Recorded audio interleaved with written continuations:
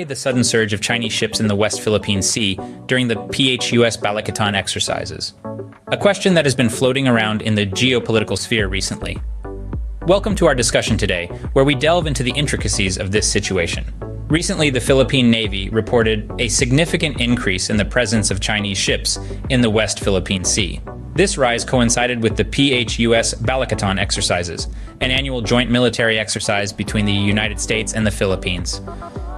The timing of these two events has raised a few eyebrows and led to a flurry of speculations. The West Philippine Sea has long been a contentious area, with multiple nations laying claim to its strategic waters. However, the recent increase in Chinese ships during the Balakatan exercises adds a new layer of complexity to this ongoing dispute.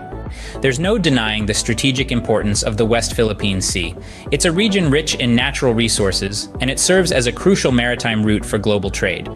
Hence, any significant change in the dynamics of this region can have far-reaching implications.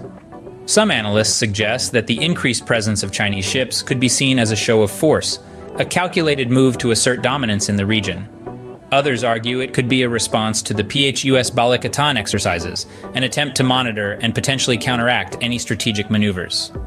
The situation, as it stands, is a complex web of geopolitical interests and strategic maneuvers.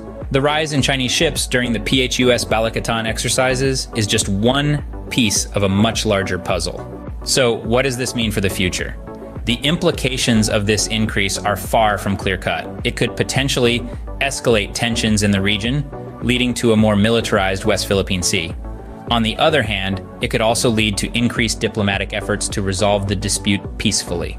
In conclusion, the recent increase in Chinese ships in the West Philippine Sea during the PHUS Balakatan exercises is a development that warrants close attention. It's a situation that could potentially reshape the geopolitical landscape of the region and beyond. The world watches and waits as the next chapter of this intriguing